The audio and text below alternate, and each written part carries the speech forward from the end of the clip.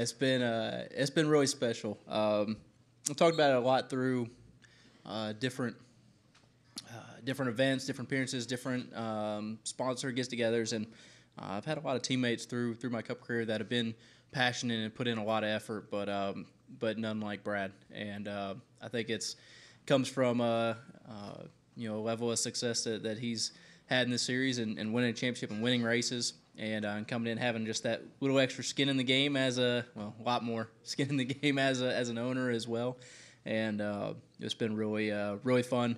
Been able to lean on him at a lot of tracks that have been my weaker places, and get a lot better at those places and make some big progress. So it's been really good through the year. We didn't fire off as good as we had hoped. The duels were big to sweep those, but the Clash didn't fire off as good as we hoped, and spent the first couple months trying to get traction underneath our feet, and we came into some really good runs there early summer, and we've had a lot of really good months here with a little bit of rough luck along the way, and a little bit of cleanup just needed in some different areas, and we've been close, and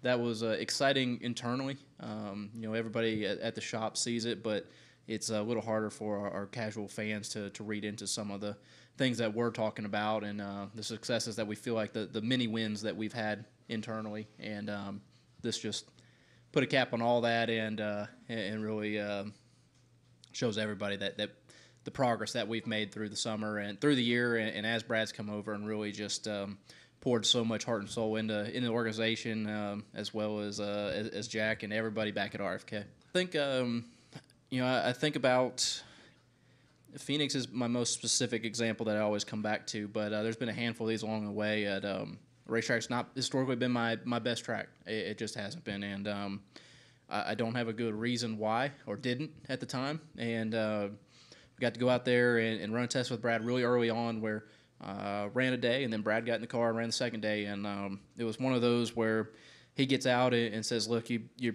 focusing on the wrong things, or maybe don't focus as hard on these. Focus here, move it around." And he said, "This is where I've had success. Try this," and that's helped me at a lot of racetracks that we've gone to this season to be better at those places. To see his passion in it and the amount of effort that he puts in each and every weekend just drives everybody to put in all the effort we possibly can to get to right here, right? To be sitting here after a race and celebrating.